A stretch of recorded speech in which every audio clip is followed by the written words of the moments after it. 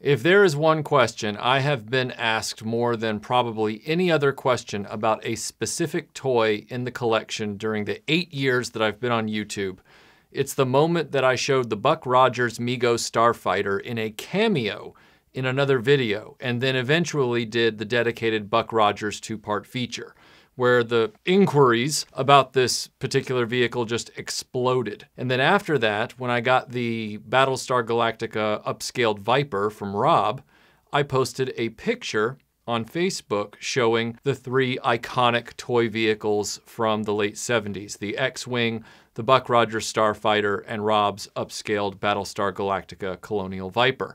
And once again, the questions started flooding in about this starfighter.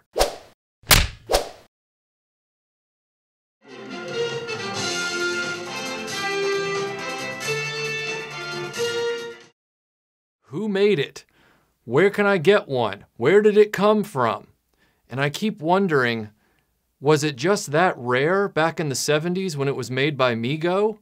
Or is it just something where everybody just kind of forgot that they made one and they're always assuming that it's some fan project? But the Buck Rogers Starfighter was an actual Mego product, and it had action figures to go with it, as I outline in the Buck Rogers Part 2 of our 2-part retrospective on Buck Rogers in the 25th century. It's no surprise that Rob quickly figured out, probably from that post and maybe just from his own love of late 70s science fiction, that the Buck Rogers Starfighter was in high demand and low quantities. It took me a long time to piece together a complete vintage Mego Buck Rogers Starfighter. And then after that, I had a shell left over, basically a husk. And my friend Andrew sent me one of the front cannons that I could use to start rebuilding that one. And then eventually I just said, you know what, this is going to be next to impossible. I might as well try and find repro parts. And so I went through a guy who called himself Hot Dogs. He made, and still makes, I believe, great repro parts and sells them on eBay. And he had made all of the peripheral parts for the Mego Buck Rogers Starfighter. So I completed that shell with Andrew's nose cannon and those parts. And then I thought, well, I've got, you know, a Buck Rogers fighter for Buck, and I've got one for Wilma. But that leaves a lot of other people still out in the cold. There are clearly not enough of these to go around, and certainly not enough with parts intact. And Rob put his talents to good use, and he recreated the Mego Buck Rogers Starfighter. I mean, just poof, just recreated it. As I said before, Rob's just like, I do what I want. And he just did this. And it is mind-blowingly accurate. I know you've heard me say that about the Viper. I know you've heard me say that about the Cylon Raider. I know you've heard me say that about the Land Ram. But there's no other way to describe it. This thing is dead to rights. It is the Mego Starfighter of the Buck Rogers 25th century toy line, better than we remember it. And I know that because I have these other 2 here to compare it to. I have one that's 100% vintage original. I have one that's a vintage shell with repro parts put on it. And then I have Rob's all original one. It's mind-blowingly good. Mind-blowingly good. And the greatest part about it is that Rob looked into the shortcomings of the design of the Mego one, because we are all fans and toy collectors. Like I said on the Cylon Raider video, this is where a fan's experience with the toys from childhood comes into play when redesigning these and recreating them. You know, Rob looked at the landing gear on the front, which is notoriously fragile, and he also looked at the hinge for the canopy, and he said both of those need improvement. And he improved them in his rescan of the toy. In his redesign of the toy, he improved those pieces. He also beefed up the wings and the wing connectors underneath the ship. Not in any way that is inaccurate to its look. He didn't change them. He just made sure that they were far more robust in the way they connected to the ship and their durability overall as parts. And I gotta tell you, the fit and finish on this thing is just amazing. It's amazing. This landing gear right here, it fits right up into the ship. There you go. Like it's locked in there. It's not coming down. And then when it does come down, it is on a much more solid hinge system than the original. You know, it's not going to snap on you or anything like that with just normal use. These other ones you have to sort of treat with kid gloves. And even the hot dogs part is reinforced for the vintage Mego one compared to the original, but he still maintained the proportions of it because he had to, because he was working with the original Mego shell. But Rob has decided I'm working from what's best for the toy. And he has really nailed it. I mean, canopy is solid, opens up nicely. You know, Buck fits right in the cockpit just like he did in the original. Why on earth anybody at this point is going to balk at reproduction is crazy. You know, these toys are not going to last forever, the vintage ones. Mine have problems because the Mego ones just weren't that well made. You know, you talk about, you know, none of these toys were designed to last 40 plus years. The Mego ones certainly weren't looking toward the future. The only reason they still exist at all is because they're made out of plastic, and plastic does take a long time to go away. But the parts and the fit and the finish, I mean, I'm not ashamed to admit, one of the back engines on my Starfighter, my all-original one, is split, and that's a really common problem. I mean, I have to keep it on there with a small zip tie that goes around the engine. Rob's fit and finish on this is solid, you know, and that's one of the big advantages. You're getting something brand new that is working exactly like the Mego one worked and accommodates the figures in the exact same way. But what you're also getting is you're getting engine caps and front cannons that are not made from splittable, flimsy plastic. They're made from the same robust resins or whatever plastics that he's using in his 3D print. And they fit great, you know, they really snap on there or slide on there with good friction. You know, they're not going to just fall off when you turn the ship this way or that. Same thing with the fins. You know, if I pop this up like this, the fins aren't going to fall off. You don't need to like glue them in there or anything if you don't want to, which I haven't. That is often the case with the vintage originals, is that those fins, if you pick it up and you move it, those fins might fall off the bottom while you're moving it. It's just normal. It's just the way it works sometimes with the Mego fit. Rob's done an amazing job, and he's done it for a vehicle that a lot of people love. This is a legendary fighter design, and so many people want this in their collection, but they're just not enough out there to meet demand. Until now. And this one ends up looking so good. You know, the one recommendation I would make, and I was foolish not to do this before I got it ready for the video, when you get the piece, it comes with the sticker sheets, and they are die cut, ready for you to put the stickers on. I would wash the vehicle first before I attempted to do that, because I did not.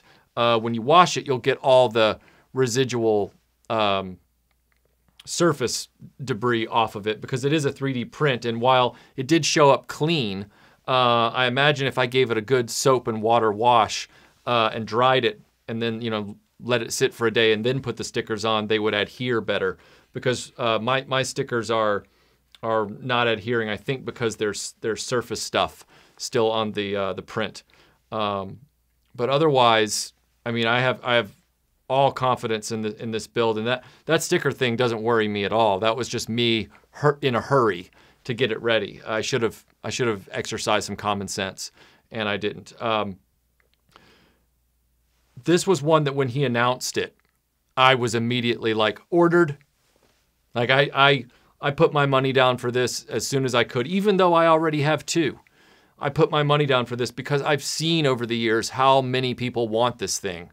And if Rob's Starfighter ended up as good as his Viper or his Cylon Raider or his Land Ram, then this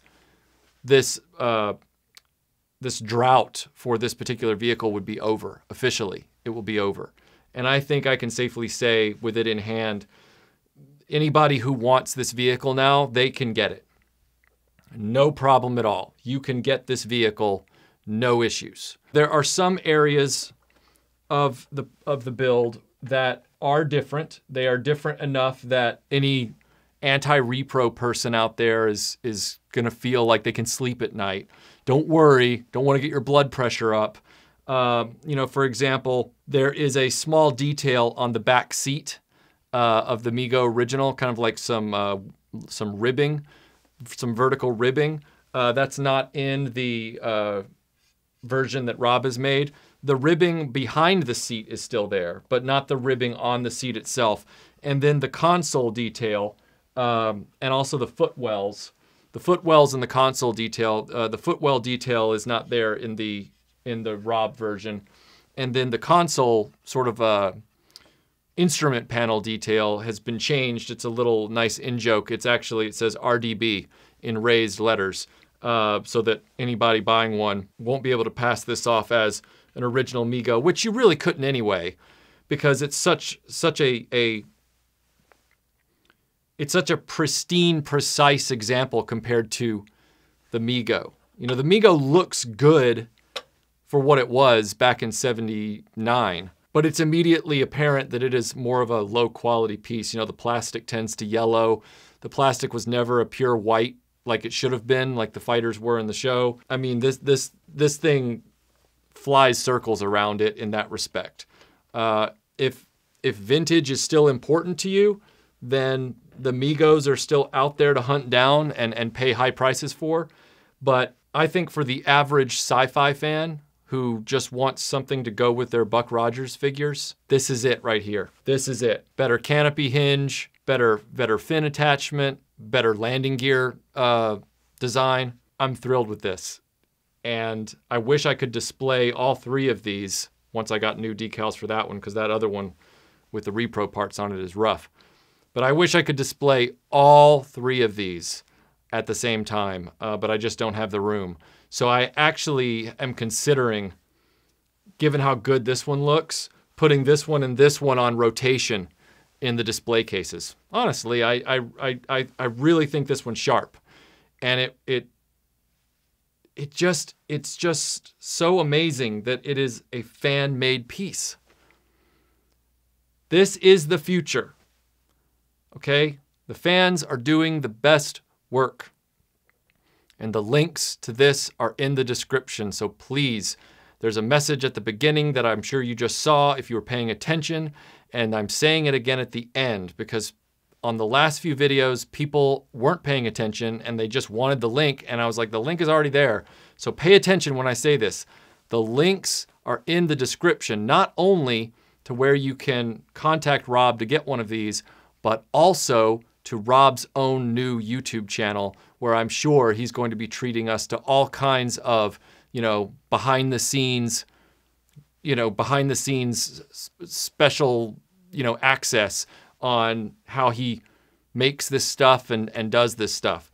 I cannot wait to be a part of that as that ramps up and gets going. So please make sure you read the video description below, because it has all of the links both to Rob's YouTube channel and how you can get in contact with him to order one of his Battlestar vehicles or this beautifully recreated Buck Rogers Starfighter, which I know from 8 years of experience online is in high demand, and a lot of people want to know where to get one. Well, now there's finally a place.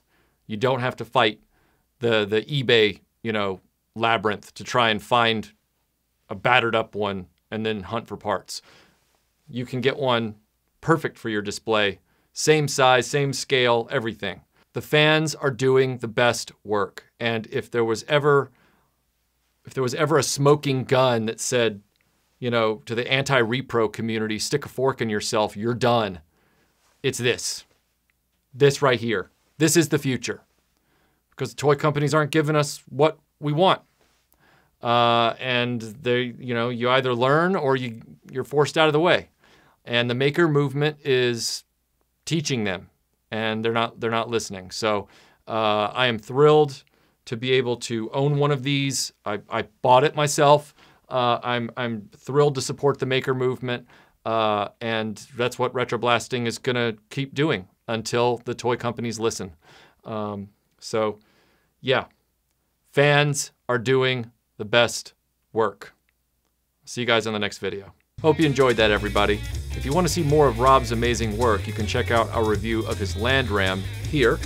And if you just want to see more fans doing amazing work, you can check out our playlist here.